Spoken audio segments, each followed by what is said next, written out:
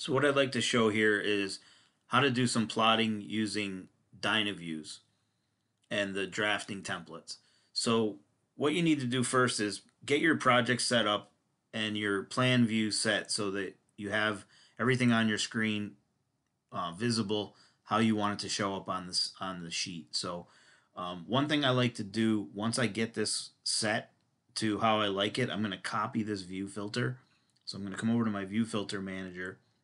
I'm going to copy this view filter and I'm going to call this my plan view. So this will be my plan view and I'm going to do 24 by 36 paper. So I hit OK on that. And then what I do next is I go to the advanced settings here and I just lock this view filter and hit OK. So this view filter is how I want this to look on my screen. So what I'm essentially doing is creating this view so that I can always go back to it if I need to. And it also helps if you make changes to your drawing. It'll also won't make changes to your Dynaviews. So I lock out that plan view 24 by 36 and I want to go to the drafting tab and I want to go into this button over here called drafting templates. So if you click on this drafting templates button, it's going to open up a window where you have all your drafting templates saved. So this is a default folder that is installed in Business Center and it comes with all the different templates. So if you scroll down, you're going to find your paper size that you want to use. So I'm going to find the Architectural D 24 by 36 plan set. So that's the one that you would want to use based on that size paper. If you want to use any of the other ones, you could just drag those in, if you need different sizes. So we'll just start out with this 24 by 36 plan set. And I'm going to drag this in. And now, if I go into my Project Explorer, you'll see that this plan set is now here, and I also have my sheet sets underneath it. So based on what we have here, you can choose a title sheet, you can choose a mix sheet, cross sections. So there's all different choices here. So the one, if I'm just going to do generic printing, I usually pick the mix sheet. So what I want to do here is this is my sheet set. So I need to make an actual sheet underneath my sheet set. So this, I'm going to right click and I'm going to say create a custom sheet and I'm going to just call this one sheet 1. So you can call it sheet 1 and we can call this plan view if you want, so just to make it a little bit easier so you know what it means. So you're going to say call it sheet 1 plan view and then just hit OK.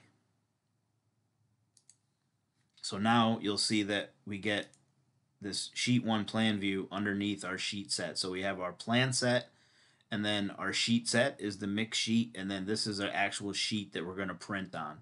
So what you need to do here, once you create that sheet, just right click your mouse and go to new sheet view. Okay, so this now is our actual paper. So what Business Center has, it has a preloaded title block here. So you can use this title block. You can print inside of this title block and use it if you want. If you're just looking to do simple sheet with nothing else on it, you can just come in here and just select everything like this, hold control and unselect that outer edge, which is your actual paper edge, and you can just hit the delete button and just get rid of that title block if you don't want it. So, if you want to create a custom title block, you can do that. But if you're just looking for just a simple sheet with nothing else, just this doesn't even have a border. So this line is actually the edge of the paper. So once you have that set, you need to go back into your plan view and we're going to draw a rectangle around what we want to draw or what we want to plot. So if you go to your CAD tab, you have a button called rectangle, so you can draw a rectangle from there.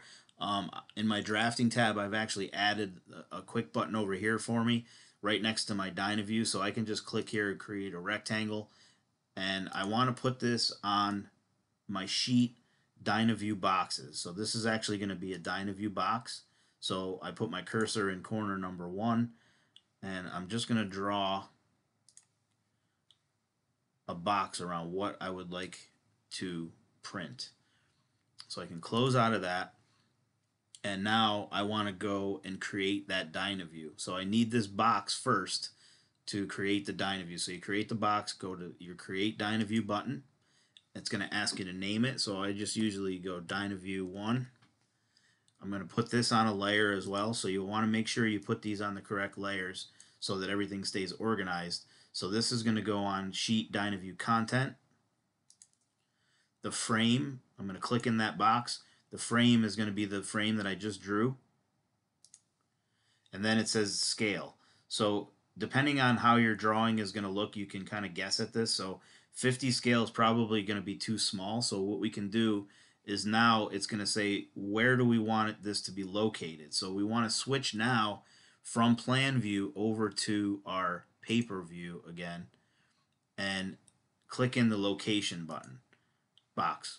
So now you can see that that rectangle that we drew is now at 50 scale on my paper. So that's going to be obviously too small.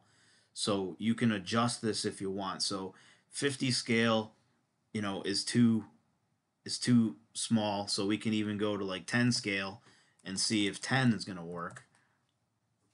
So we'll try 10 scale. And obviously that's going to be way too big for our sheet. So let's try like 15, something like that. And 15 looks like that's going to fit on there pretty nicely. So you can just adjust this to wherever you want it in the center of the paper. Just click that location. It grabs that location on your paper, and then it asks you for a rotation. So if you need to rotate it, you could do that. Just hit enter if you want it to stay at 0. So just hit enter on your keypad, and then now you've essentially placed that Dynaview onto your paper space. So this is really what is going to plot out on the paper. So it still has that Dynaview box that we drew on there. So one way to get rid of that, you could turn that off and just get rid of the box there. So one other way that you can eliminate the box is you could just come into your layer options. So if you go into your layer manager and you find your Dynaview box layer, I usually come over here and I just uncheck that. So this is actually the plot section here. So if you uncheck it, it will not plot the Dynaview box. So even though it shows up on the screen, it's not going to plot it. Now you can always just go and turn that layer off if you want to, but as an assurance, I just usually just say turn off that layer from plotting, and I don't have to worry about that. So just hit close on that, and we're going to go back to our plan view so we can see that, and everything is basically ready to go for printing. So I'm going to go back to my drafting tab up top, and I'm going to go to print plan set. So if I have one plan set in here, it's only going to give me the option to choose that plan set. And then I want to print the plan view 24 by 36 as the view filter that I've been using. And I want to choose 1:1 full scale, and it already knew that I have that one sheet in there. So that's that sheet 1 plan view, and then over here you'll see that that's that same one right there. Okay, so then I choose print to PDF, and then I choose this button here to select my path of where I want it to save to. So what I can do is I'll just choose to put this in my documents folder, and I can name it whatever I want. I just name this test plot, put it in my documents and hit save, and now I could just hit OK.